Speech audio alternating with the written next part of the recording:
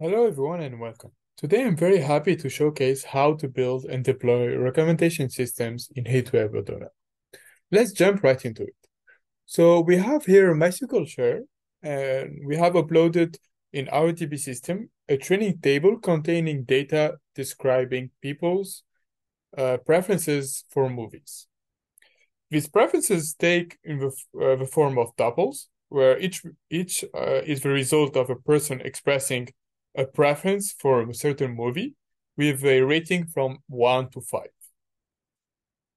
In the context of recommender system, this data falls into the category of explicit feedback, as we have direct and quantitative data collected from the users. These ratings are provided directly from the users, and the scale allows us to quantify the user preference. So now that we understand more about the data, let's try to train our model. So first of all, we give it a name, and then we just need to call ML train on the input data. So we call ML train and give it as input data the name of the table. We also need to give the name of a column of a feature that we want to predict. Here it is the ratings. And we also need to specify that we want to train a recommendation model. Therefore, the task is recommendations. And we also need to specify the user and item column ID.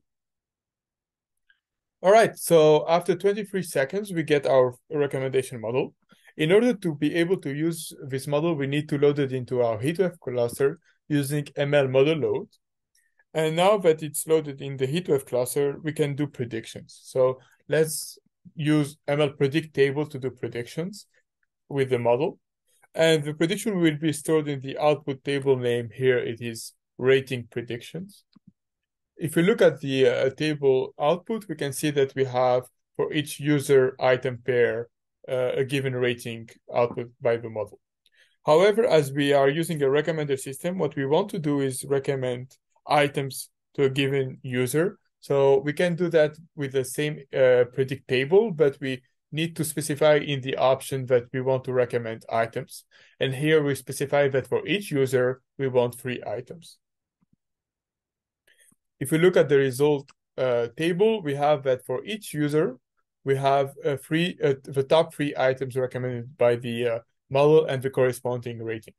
We can also do the same for the movies and recommend for each movie the top 3 users that the model thinks will like the movie. And this gives us the same table with for each item the top 3 users and the corresponding ratings. So the problem with this kind of explicit feedback data is that they are very rare. It is not easy to get direct feedback from the users. On the other hand, the user behavior can be monitored more easily. We can save which links they clicked on or which video they watched and how much time they spend on a specific page. This is what we call implicit feedback, and it's more abundant. It is collected indirectly from the user interaction with the service, and it can act as a proxy for the user preference. So recommender system can be built using this type of implicit feedback. And this allows to tailor recommendation in real time with every click and interaction. So MovieLens dataset is explicit feedback, but it can be converted to implicit feedback by binarizing the ratings and convert them directly to interactions, where one represents that the user has interacted with the movie. We can have a look at what the data will look like with implicit feedback here. Instead of having the ratings, we will have interaction. So with this kind of data, we can also build a model with implicit feedback. All we need to do is specify the new table name, and in the call for ML train, we also need to specify that the input data is from the category of implicit feedback by just specifying feedback as implicit. This will allow us to train an implicit feedback model. And once the training is finished, we can load the model in our HeatWave cluster with the same way we did it before. And we can do prediction and recommendation with this new implicit feedback model.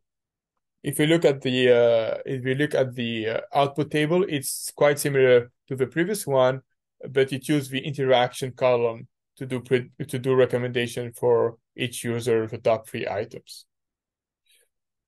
All right, thank you very much for your attention.